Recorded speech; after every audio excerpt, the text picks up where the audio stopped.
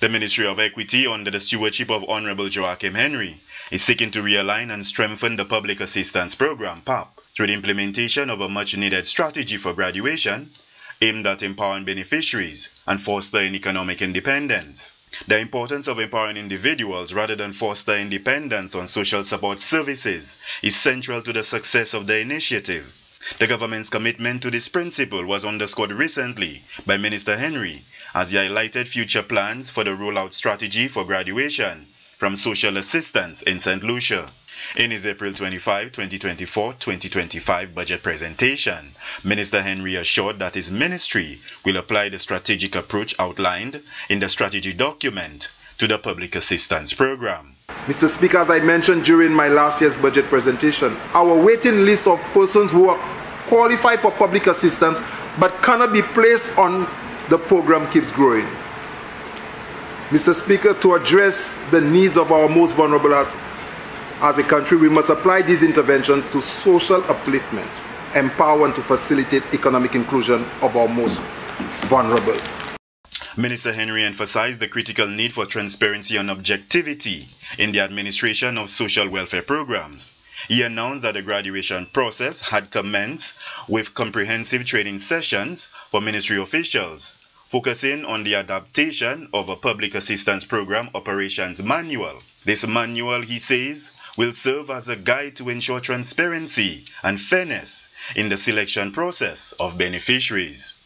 Let me break it down a little. Individuals from Welfare Group 1 with a score of 68 and below will be referred to as indigent poor. They will be eligible for welfare support and they will remain on the program. Individuals with a score between 68 to 69, referred to as poor, will be on track for exiting the public assistance program.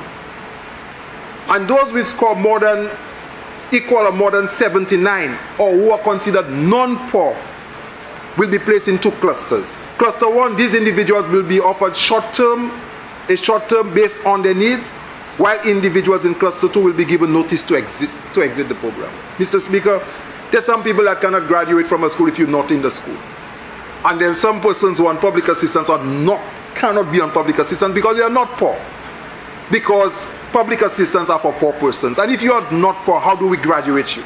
Through the implementation of a strategy for graduation, the government of Saint Lucia aims to reduce the number of existing public assistance program cash transfer grant beneficiaries, while simultaneously adding one to the beneficiary list. This approach seeks to not only alleviate immediate financial burden, but also to equip individuals with the skills and resources necessary to thrive independently in the long term. To date, the Ministry of Equity continues to apply the Saint Lucia National Eligibility Tool, SLNet 3.0, approved by Cabinet in 2019 to identify eligible persons for public assistance.